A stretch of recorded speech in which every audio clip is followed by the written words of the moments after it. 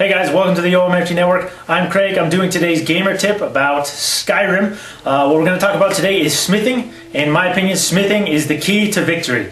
What you can do is if you get your smithing up to 100, you can make armor and weapons that are far more powerful than the enemies that you are currently fighting, especially in the lower levels. If you're down in the 12s, the 20s, having really 100% smithing allows you to make armor that basically most bad guys can't hurt you. You can oftentimes kill a dragon in one hit. So what you do to get your smithing up is to either make iron daggers, which take an iron ingot and leather, or a hide helmet, which takes 2 leather, I think.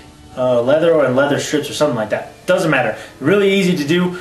You make a bunch of those, you sell it back to the lady, and you're good to go. The other thing you can do is to make, with that armor set, you make yourself a smithing set through enchanting. You enchant your armor set to make your smithing even better, and then you make yourself new armor, new weapons. We're talking that it's starting to hit up in the 200s, things like that. It really helps you out to get your smithing up. That's my tip of the day. This is OMFG Network. I'm Craig. Peace out, guys.